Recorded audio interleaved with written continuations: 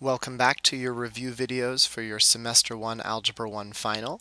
Just as a reminder, this problem number over here might not match the problem on your review sheet just because I reuse these videos from year to year. But either way, you'll probably have a problem that looks like this, so let's get to it. This is again solving equations. Our first step in solving equations is almost always looking for a distributive property. And our distributive property is usually shown with parentheses. So I'm going to take this 0.2 and actually distribute or multiply it in. We get 34.8x plus 0.2x minus 0.8 equals negative 16.8 plus 27x. After distributive property, maybe I should keep this separate, we want to look to combine like terms. When you combine like terms, we're only looking on each side of the equal sign separately. So we look over here and we should notice there are three terms. Two of them are like each other. We're going to combine those together. Those are, of course, our 34.8x, and we're adding 0.2 more x's on.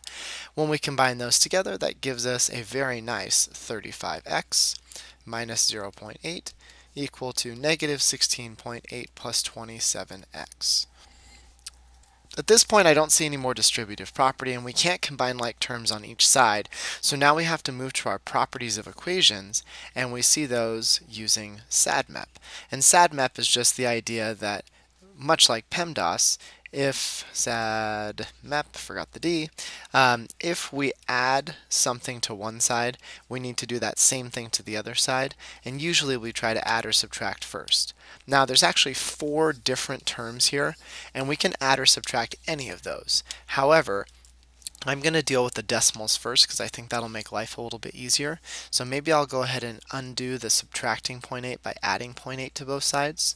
And when you do this, you're really going to want to be careful and maybe check this with your calculator. Negative 16.8 plus 0.8 actually brings us to the larger negative 16 plus 27x.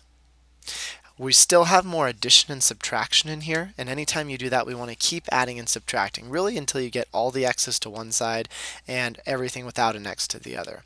I'm going to suggest that we subtract 27x from both sides, and when we do that, I think that will end us up with 8x equal to negative 16. Now notice we have all the x's on one side, everything without an x to the other. There's actually no more addition or subtraction that's attaching anything to x. In fact, there's just an 8 that's multiplying, so we can undo that by dividing by 8, and we end up with x equals negative 2. Right? In terms of guess and check, if it's multiple choice, right, we could of course take every single one of these numbers, plug them in for every single one of the x's, and then on your calculator, you'd have to do the math on the left side, remember your answer, you'll get some answer here. Do the math on the right side, you'll get another answer. And if those two answers match, then our x is a solution. If they don't match, then x is not a solution. And because you have enough time, you should have enough time on your test, it's really important to actually take this negative 2 and plug it back in here and make sure you actually do get the right answer, right? So on your calculator, what you're going to want to do to check your work, and this is really a second way to get an answer, we're going to have to do 34.8, right, times negative 2 that we just got, plus 0.2 times negative 2 minus 4, and that's going to give us some answer. Then we have to do the other side of the equation, negative 16.8 plus 27 times negative 2. That will give us another answer, and ooh, I hope those answers match, right? Check them, they will end up matching each other, and that's how we know negative 2 is our answer.